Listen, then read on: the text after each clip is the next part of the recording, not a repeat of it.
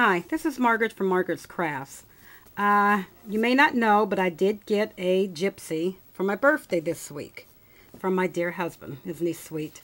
And I want to show you that I'm using the Gypsy in the same way that I use the Design Studio. On my Gypsy,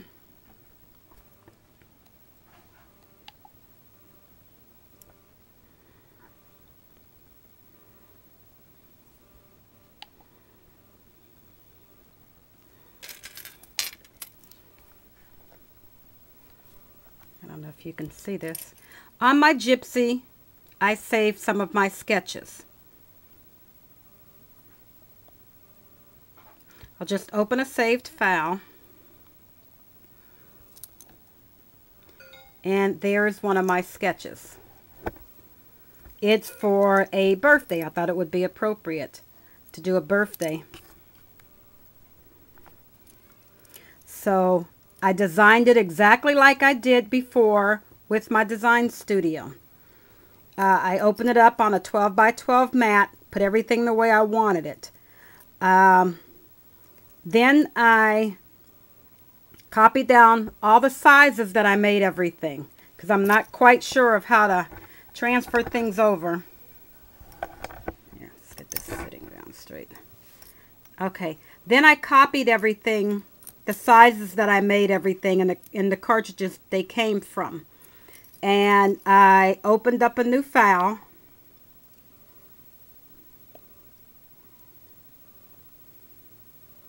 And this time I just made it the same name but cut.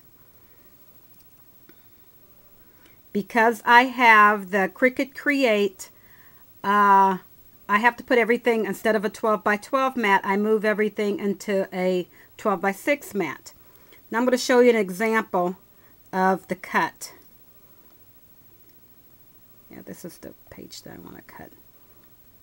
Okay, it's on page 2. It ended up being 3 pages so that I can separate everything and put everything to cut at the same time. This is the mat.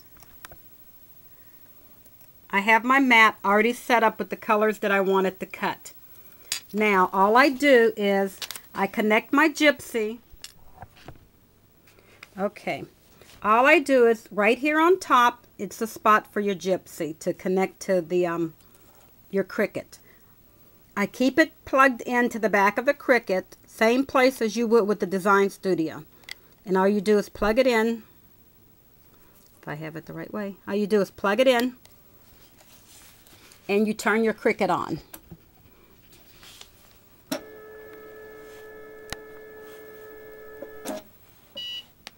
Okay, you wait for your Cricut to power on.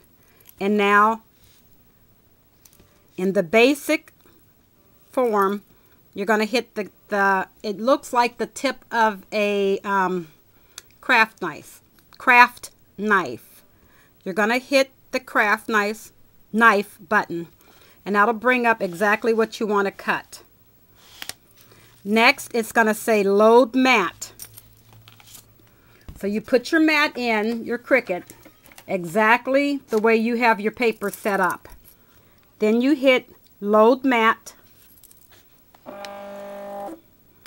Sorry, I got a little glare on there. You hit the load mat button. The mat is all loaded, and then all you do is you hit the cut button. And it'll ask you before it cuts to check your pressure and your blade depth to make sure for sure everything is okay. Then you hit OK, and you just let it cut. And that's what it does. While it's cutting, there's a little icon that flashes on and off that says cutting. Unlike the Design Studio, you can hit pause. Is the button over here to pause your cut if your paper starts to lift up or something, so you can press it back down. Or you can completely stop the cutting by hitting the square cube, and that'll completely stop the cutting. Once it's done cutting, this will come up, cutting complete. What do you want to do? You can either unload the mat, add to design, or return to design. what I want to do right now is I want to unload my mat. And then after it's done unloading, it'll take you right back to your design that you have cut out. I'm going to go ahead and cut out the rest of the things the exact same way that I cut this one out. And I'm going to show you my completed project when I'm all done. Okay, this is my finished page.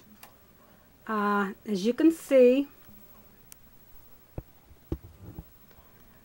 on the happy birthday, I added the pink stickles. I also added the homemade glimmer mist on the balloons. And I added just crystal stickles where the white or the highlights of the balloons are. I added ribbon and double cardstocked the places for my photos and my journaling spot. The ribbon is loose at the bottom, so the picture can just slide down behind there on both.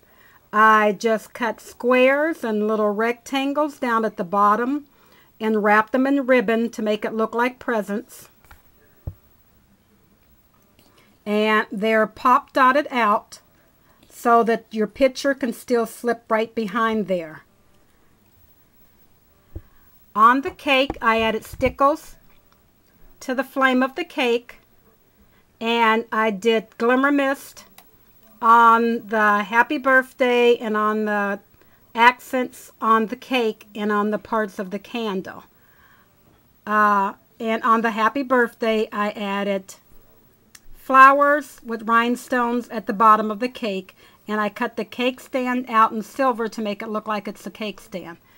That is my finished project.